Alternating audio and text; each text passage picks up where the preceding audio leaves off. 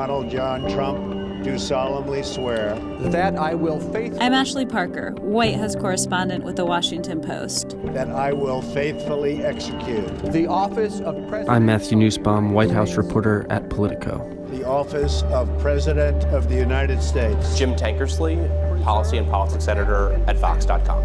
Preserve, protect, and defend the Constitution of the Kimberly United Atkins, States. Chief Washington reporter for the Boston Herald. the Constitution of the United States. So help me God. So help me God. Michael Shear, I'm White House correspondent for the New York Times. Congratulations, Mr. President. Covering the Trump administration is like no other beat I've ever had. The first word that comes to mind is it's stressful and it's nonstop. Tiring and intense. It's been, 7 days a week. We're sort of all figuring it out on the fly, the reporters who cover him, and it sometimes feels like the administration itself. And we're jumping from issue to issue. Things are just moving so quickly. And it's just like an avalanche of information every single day. They're true outsiders. They're not approaching Washington like insiders at all, and they're making a lot of controversy because of being outsiders. They're really breaking the china, so to speak, in Washington's establishment. The fact that the press has been declared to be the opposition by this administration sort of sets the tone. You're always on the edge of your seat wondering what's coming next. Donald Trump hasn't been president in 100 days yet, and it feels like he's been in office for quite a while. He's sort of a fascinating figure. His relationship with the truth can be a little bit shaky sometimes. I first met him at this interview that he did right after the election at the New York Times headquarters up in New York, which was kind of scheduled, and then he canceled it via Twitter, and we all canceled our flights. And then 2 hours later he said, well, actually it's on again. And so then we all scrambled to get up to New York.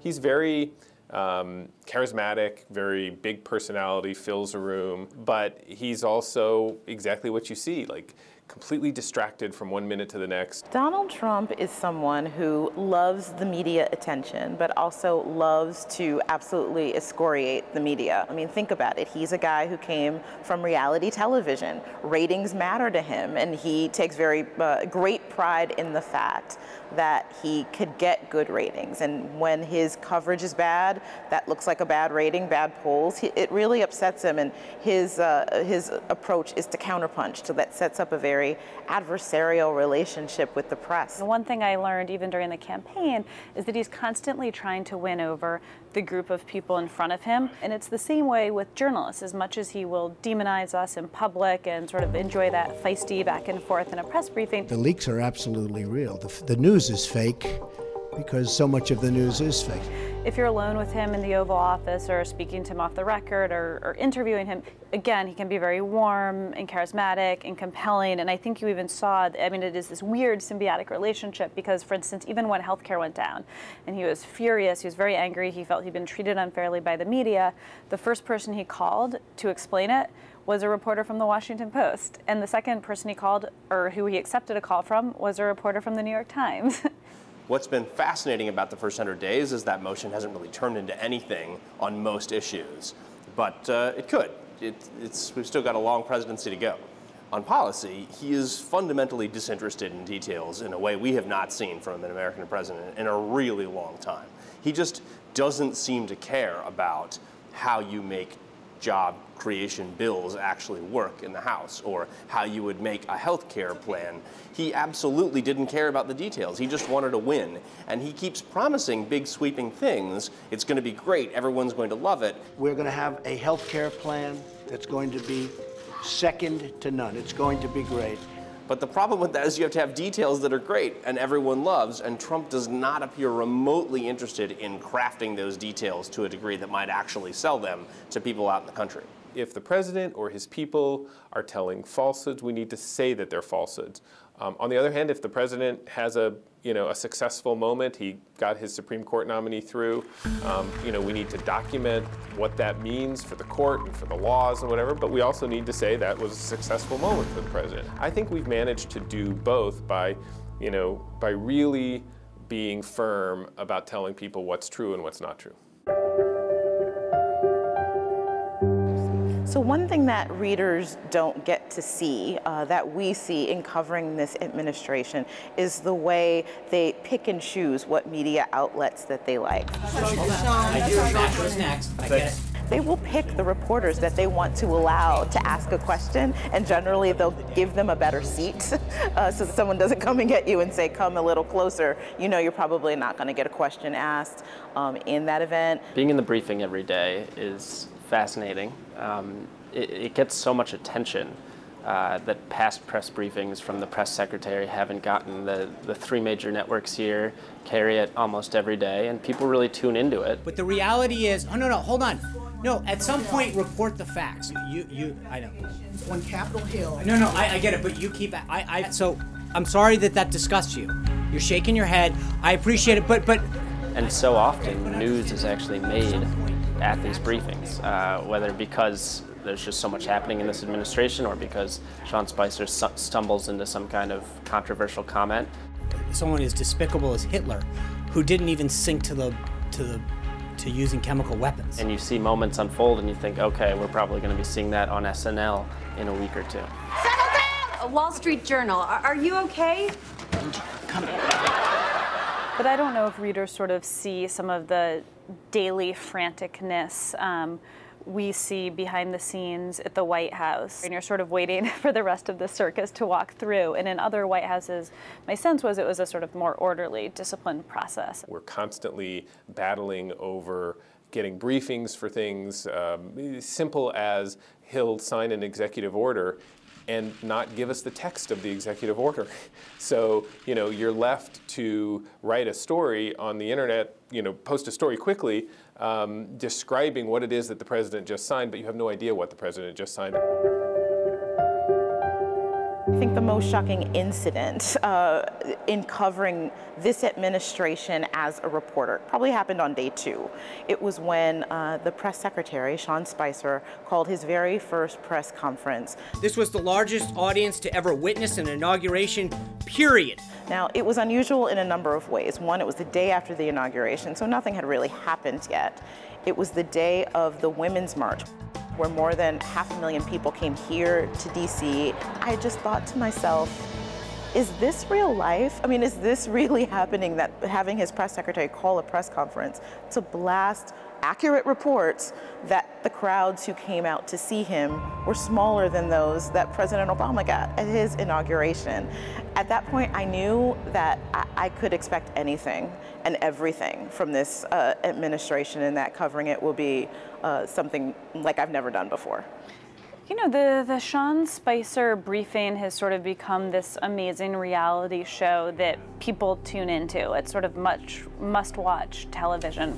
Quote, Hitler didn't even sink to the level of using chemical weapons. What did you mean by that? Thank you. I appreciate that. There was not he brought him into the Holocaust Center. I understand that. My eyebrows briefly had a star turn when they went viral the other week, and it's a good reminder that there's so much fascination with this president and with Sean Spicer that in a weird way, even the reporters, whether you want to or not, and I should say we don't want to, sort of will have cameos in this kind of stage that is the briefing room.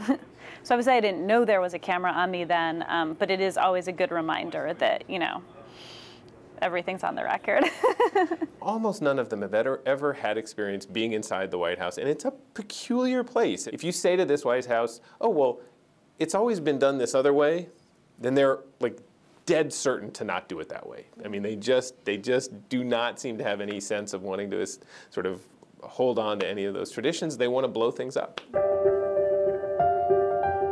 The Obama administration prided itself in transparency, and they did a lot of things like put out blogs and put out videos and Facebook posts in an effort to get out all of this information. But as a reporter, trying to get specific information related to your story and not just about things that they wanted to talk about could have been difficult. Access was not a forte of the Obama administration, and I think people don't always realize that because of the way they went around the press in all of those ways. Now, of course, President Trump also goes around the press with Twitter, but in the process of it, he's more eager to pick fights with the press in the way that President Obama didn't do. So the Obama administration was not as cozy with the press as a lot of people think, where the press was not as cozy with the Obama administration as a lot of people think. They denied, for example, a lot of our open records requests. But it was a more traditional relationship than Trump has with the press. There was an expectation that if you called the White House for comment, they would call you back. Trump administration just hasn't done that. They absolutely will ignore you if they don't want to deal with your questions, and they seem totally willing to just say one thing one day, say a different thing the next day, and act as if it's no big deal. Those tweets with Donald Trump are sort of like a window into exactly what that man is thinking at that exact second. And so from a journalist's point of view, it can be wonderful because you don't have to go through the filter of the aides or the filter of a press release. You know, this is what the president thinks right now. This is what's bothering him. This is what he just saw on TV, and this is what he's tweeting about. So it's a great snapshot into what he's thinking in that moment. I mean, I set my phone to get automatic alerts, push alerts when the president tweets. It's something that's totally new. I mean, there is an internal struggle when you say to yourself, do you have to report on every tweet the president makes? But this is the president of the United States. When he tweets, he is giving pronouncements. Sometimes his tweets really do create stories. They create news cycles. He has this amazing ability to command the narrative, for good or for bad, just by typing in 100 characters. A lot of times I feel like Alice through the looking glass, where nothing is what you expect it to be. And so I look at my job as to say, all right, it's okay to be Alice and it's okay to be in this wacky place, but I have to remember that my readers are in reality. And it's my job to give a context of what's happening in terms of that reality. I think it's just so ingrained in what we do, and just telling people what's happening and giving them that story and that insight without our opinions. I haven't found covering him objectively to be any more difficult than covering Congress objectively. And if you're a good reporter, ideally you know how they make decisions under pressure, what they're like when they're tired, what they're like as a father and husband, how they treat their staff when no one else is looking. And so those are the stories that I'm always gravitating towards. Our goal is to go after the truth. It doesn't matter if it's a Democratic president or a Republican president. And while there are media outlets out there that are really opinionated, that's not our role. The New York Times' role is to take whatever administration is in front of us and hold them to account.